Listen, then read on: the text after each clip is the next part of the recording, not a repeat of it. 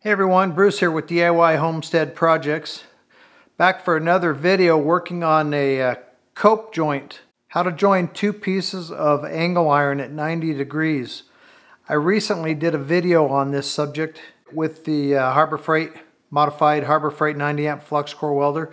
In this video, I'm going to do the same joint in the exact same configuration, but I'm going to use the Prime Weld-Tig 225X. I have been doing some practicing. I'm just about out of argon, so hopefully I've got enough gas left to complete this joint. But I'm going to weld the outside. I've got the pieces prepped here, and I prepped them just like I did the ones in the previous video. I'm going to tack it up first. Put 2 or 3 tacks probably on the inside here. I'll do the best I can, trying to juggle learning how to weld and learning how to film this stuff.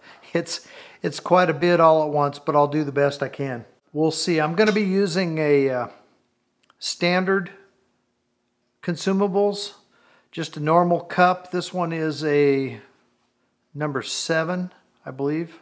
Regular consumables. Well, I don't know what they're called. I do have a gas lens for this torch, but I've been watching some videos, and from what I understand, they can make your weld look better for sure, and probably be more efficient coverage of the gas. But I want to use the standard stuff so I can determine what my problems are and how I need to go about trying to resolve those issues. I don't want all my mistakes covered up, which would be nice for a good looking weld. But since I'm practicing, I'm trying to learn how to weld correctly, and that's why I'm using the standard gas components for the torch. This is a CK17 torch, by the way. All right, let me get all this set up and we'll get to it, starting with just the tacks, and then we'll weld up the joint and see how it goes.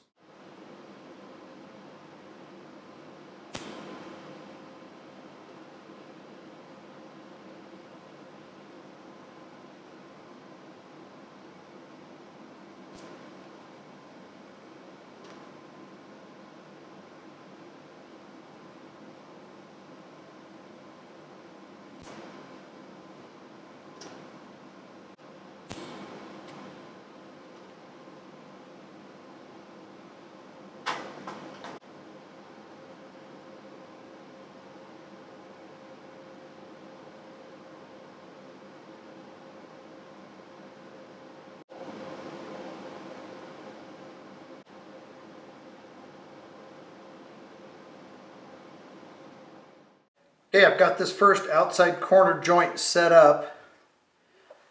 Got a couple of 2x4s here. I'm just going to use these as a kind of a hand rest. Hopefully kind of help my torch hand be a little more steady. And I'm just going to run this first outside corner joint here. I don't know if it's a butt joint or an outside corner. It's kind of a butt joint, but I beveled it, and I don't know what the technical term is, but anyway, call it an outside corner joint if you like. I got the machine shut off because it's noisy, but let me turn it on and we'll run this first one and see what happens.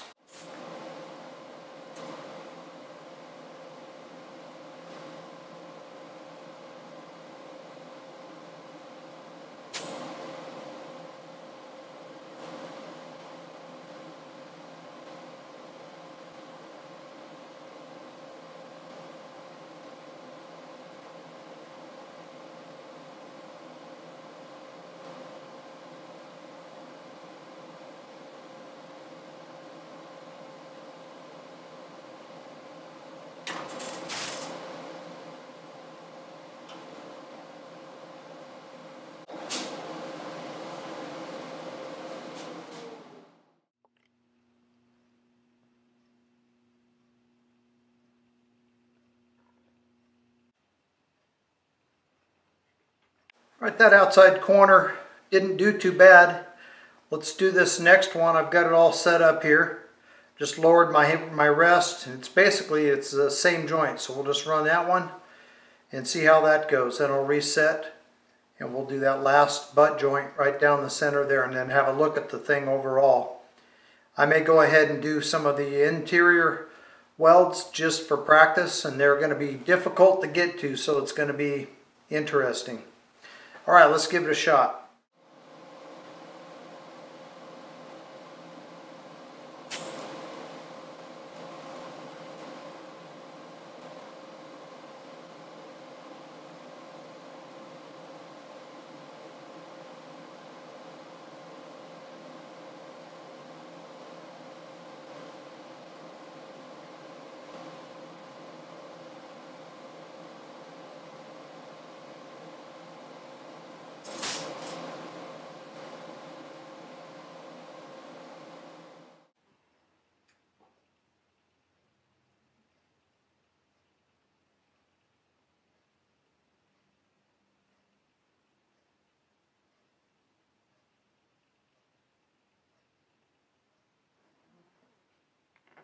Okay, I'm all set up for this butt joint.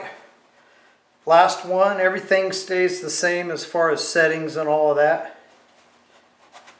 I just repositioned the piece. We'll run that one. We'll have a look at that, and then I'm going to do some of the inside work. I probably will not be able to get arc shots of the inside just from the angles and all that. It's going to be difficult enough for me at my skill level to even weld those joints, but I'm going to weld them just for practice. So let's go ahead and do this one.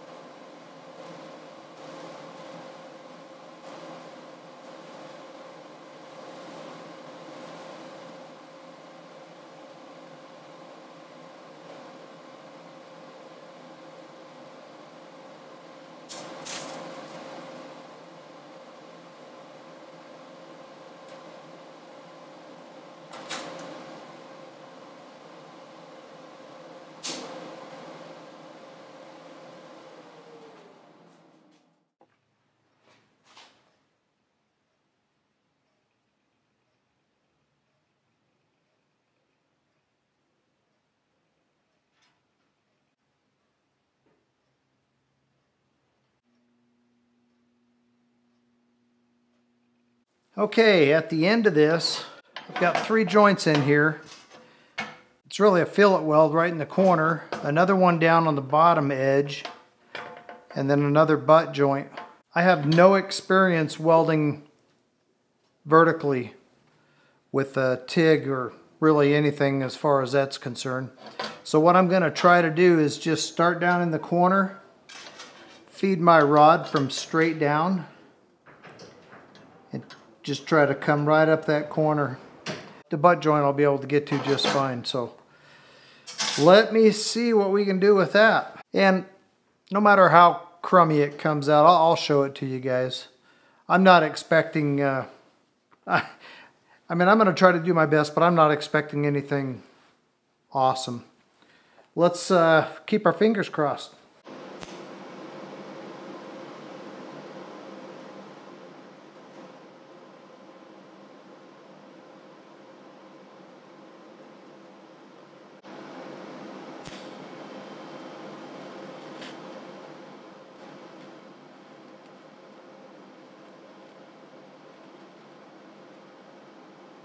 So I laid it down and went over that weld in the corner. There's a few spots that I had missed. That seemed to have done better, so we'll try this one in the same configuration and see how that goes.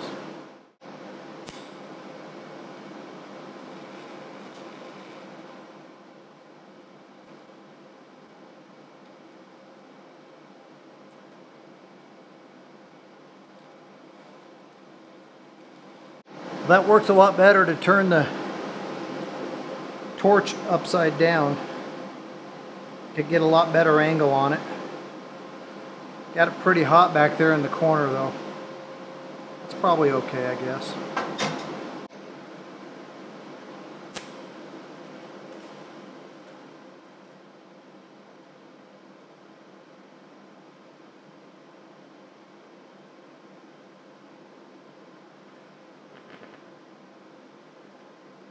Whew. Tool got way too hot on that one.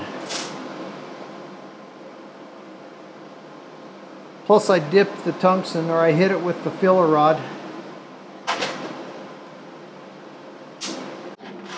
So those out of position welds, definitely for a rookie like myself, are pretty difficult. Take a lot of practice. But definitely finding the right position it makes all the difference in the world.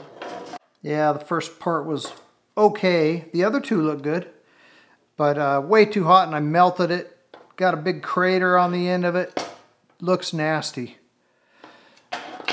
Let me get that camera set up and I'll show that to you. Well, there's what it looks like, guys. That last butt joint, you can see the big nasty crater on the end of it where I just overcooked it. But the two corner beads came out better than I thought they were going to. This outside one I went over it and it looks the best. But I got way too much metal back down there in the corner, and I definitely got the piece way too hot and just cooked it. And you can see some evidence of it being cooked from the outside. Lots of mill scale and build up on it from cooking that inside corner. But the outside welds, before I messed them up, they looked pretty good. But there you go, cope joint. Joining angle iron at 90 degrees using the cope joint. Well, that's going to do it for this one, guys. So joining angle iron at 90 degrees using a cope joint with the Prime Weld TIG 225X. Appreciate you following along, and again, as usual, if you have any comments, suggestions, hints, tips, and so forth, I really appreciate all that you guys have been contributing to the videos that I make to help me learn how to TIG weld. Just kind of trying to teach myself this on my own using YouTube resources and whatever resources I can get.